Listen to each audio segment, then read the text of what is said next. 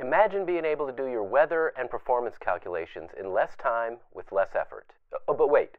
Before you stop watching because you think your instructor won't let you use these tools, I'm not talking about ForeFlight or Garmin Pilot.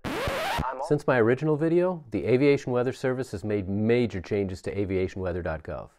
The old site is gone. Can we still do what we used to do?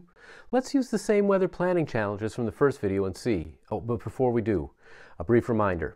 The tools we'll explore aren't designed to replace the standard weather briefing. Rather, they are designed to augment the briefing by helping you find and focus on the information most critical to your flight. Now, on to the challenges. For our first challenge, you've completed your initial flight planning and gotten a standard briefing. Unfortunately, you're finding it difficult to determine if you'll be able to make the entire flight. The multiple TAF reports are challenging to line up in a way that allows you to determine what the weather will be like as you fly your route. Well, let's say that you're planning a flight from Rochester, Minnesota, KRST, to Aurora, Illinois, KARR. While we don't know the exact flight time yet, we can estimate it by dividing the distance by our estimated airspeed, or 219 nautical miles divided by 115 knots, rounded pessimistically, is about 2 hours. In the last video, we used the Graphical Forecast for Aviation, or GFA tool, to line up the TAFs. You won't find the GFA tool in the menus, but there is something called the TAF map. Let's see if it's the same thing. To get to the TAF map, go to the Products menu and select it. Next, enter your flight path. Click the flight path icon, enter KRST, a space, then KARR, and select the Draw Path button. This should highlight your flight path in magenta on the map.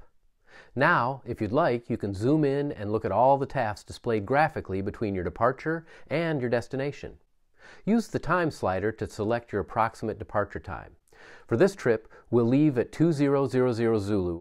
If the trip takes 2 hours, we can slowly progress the time and see how the graphical TAF changes. At the planned departure time, KRST appears to have winds from the northwest at 15 knots, no ceiling, and greater than 6 miles visibility. Our destination does not have a TAF report, but we can see that Rockford, KRFD, and O'Hare, KORD, do.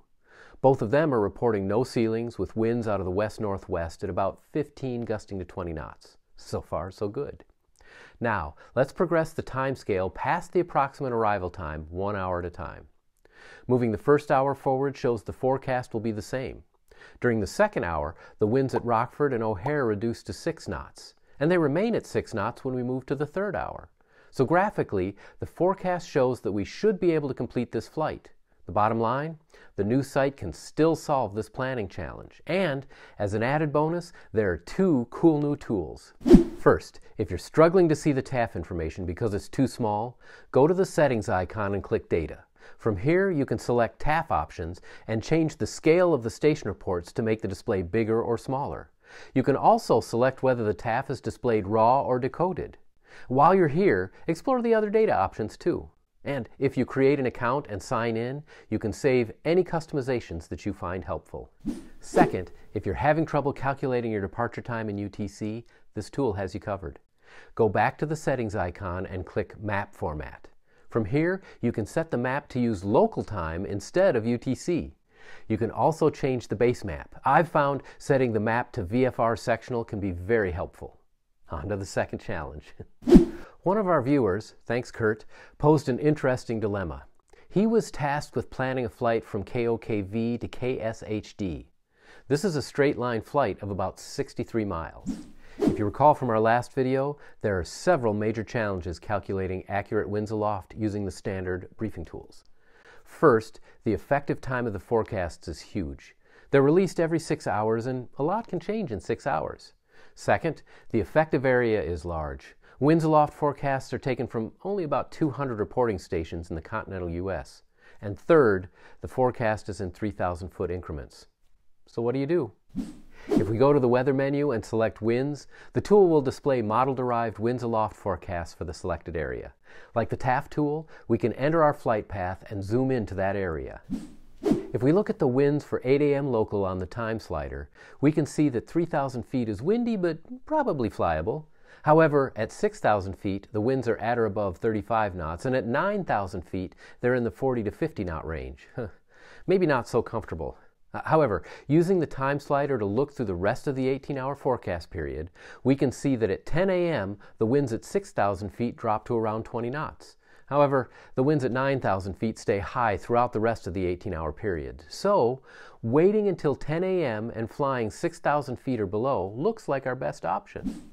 Since we're planning to fly westerly, we still need to interpolate the winds at 4,500 feet. But this visual tool allowed us to determine the most favorable altitudes and times without doing any math. The new site's wind tool has one very cool addition.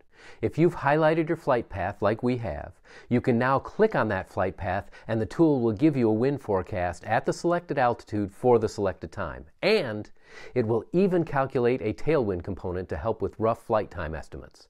In this case, the tailwind of -1 means that we'll have a 1-knot headwind. Now, on to the last challenge from the older video. You've used the new winds tool to rule out altitudes, but your instructor in DPE still wants you to use the formal wind reporting stations to complete your plan. Which stations do you choose? In the old website, we were able to use the winds and temperatures tool and zoom into the area to see the local wind stations. However, that feature is not available in the new site. Unfortunately, zooming in on the map and the help page is about the only way to determine which stations are close. To get there, select Wind/Temps data from the Products menu, click the question mark icon at the top of the screen, then scroll to the bottom of the page. If you're on an iPad or other mobile device, you can easily zoom into the approximate area of your flight. Estimating where our flight path might be, we find there are 4 nearby stations: EMI, RIC, ROA, and EKN.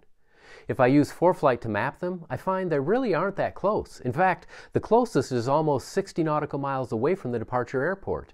The rest are further away, and since this is the Shenandoah Valley between the Blue Ridge and Allegheny Mountains, local geography will make estimating winds aloft very tricky. So, solving this challenge was easier in the old site than the new one.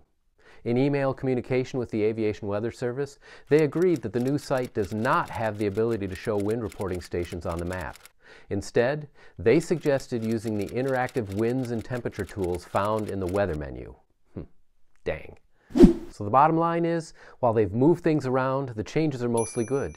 You can still use the graphical tools to significantly narrow down your options, making it feasible to interpret the standard briefing more quickly and effectively. Plus, the new tools have some very nice updates. 4 final thoughts. First, if this video was helpful, please hit the thumbs up and consider subscribing. Second, please consider sending a tip using Buy Me a Coffee. The link is in the description below, and even a small amount helps support these videos. Third, if you'd like a PDF of the information in this video, including many of the graphics, I've included a link for that in the description below as well. And finally, if you're looking for more flight training information, I would recommend watching this video next. As always, thank you for watching, fly safely, and I will see you next time.